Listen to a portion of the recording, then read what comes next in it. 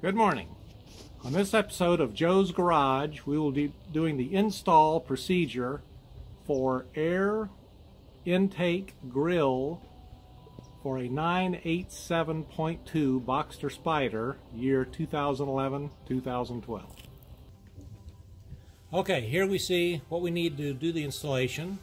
A pair of needle nose pliers just to grab the zip tie if it gets away from you, clippers to clip it, our air intake grill, which has been preformed with a curve front to back and on the top edge up. This is going to tuck underneath the edge of the LED plastic light cover. And, very notably, some extra zip ties, which you may or may not need. So, to get this cover off, there's 4 tabs, 2 on the bottom and 2 on the top. The bottom ones, you reach underneath it and just flex the plastic piece down and it'll come loose. And I'll show you more of this later. And the top, you have to reach it underneath it and press it up, and it's off. So here's the plastic tabs. This one goes on the top, this one goes underneath the bottom one, same thing over here, and here's those metal tabs that those engage against. Okay, so now we're going to take our grill and basically put it underneath, slide it all the way out, and then rotate it up, and then bring it back. So here we go. Get it in as high as you can on this side. This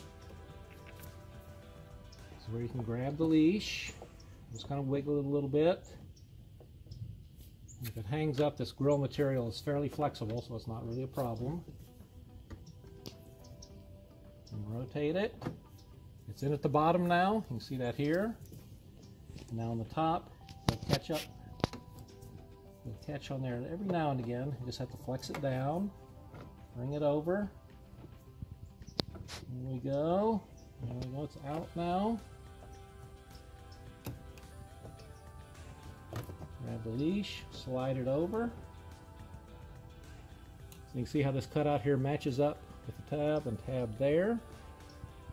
Okay, now what we're going to do is undo our outer piece of tape here and release that zip tie. Zip tie over this front crossbar, and it's going to go in this little groove here, and then engage it, but don't snug it down yet. Just till it starts clicking. There's that one. Now let's take this one. Loosen the tape.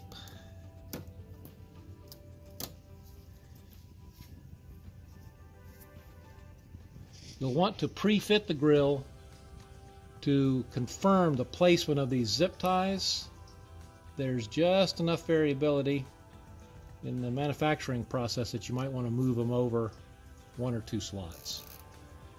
Okay, now we've got that.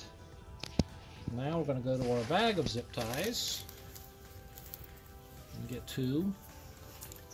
And these you can use your best judgment here. So what I like to do is use this crossbar here for one of them. So position it, hold it to place.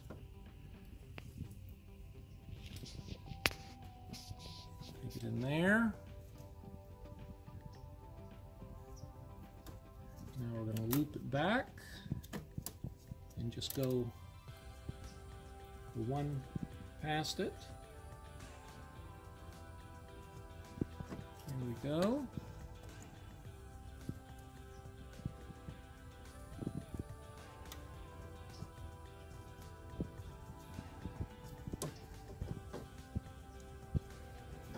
Pull that through. What you have to do is, one on the outside, because it's a tight turn, is feed it through. Okay, there we have it. Feed this down. You want this piece to end up about right here. Good. Engage this one now. Don't snug it all the way up yet. Confirm Confirm where it is. That looks good. Clearance here, good. Now for the other one, I'm going to use this section here. So get that snug against here. Take it down.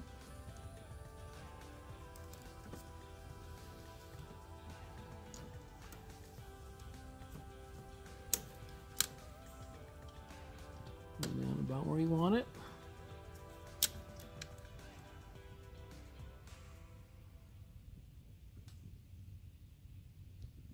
Over one hole. Here it comes. There it is back there. Now I'm going to get the needle nose pliers. Like that, fingers won't fit back there. There we go.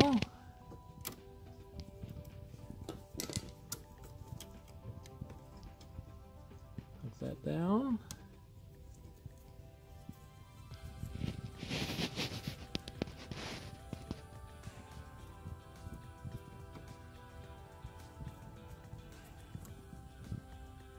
Engage that.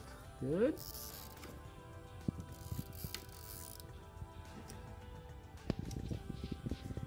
Okay. Now what I like to do is get the crossbar ones engaged.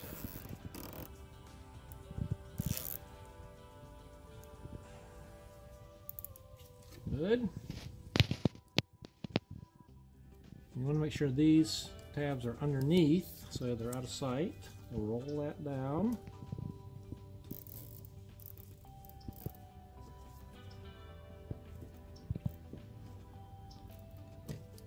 Snugging it up.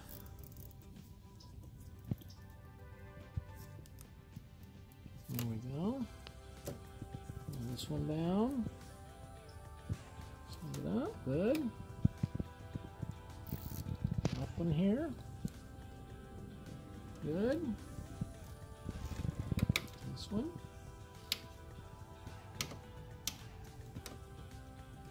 Good. Flex this up a little bit. And we're going to clip off the excess. On the top ones here you can leave a little tail because you can't see it. That's fine.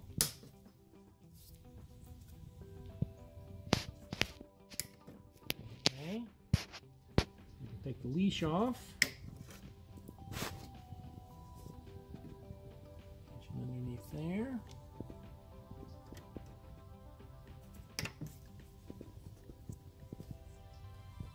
Underneath here. So now we got this curved up. We got the clearance here for that tab. That's going to go in. Clearance behind there for this one. Curved up, snugged in. Very nice.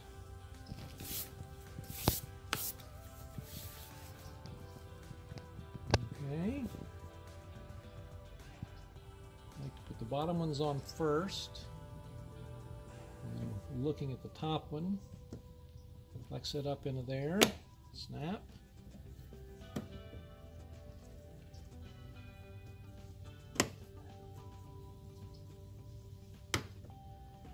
There we go. All snapped in and done. So now birds, small children will not get sucked in there and block your radiators. Car will run cool and everything good.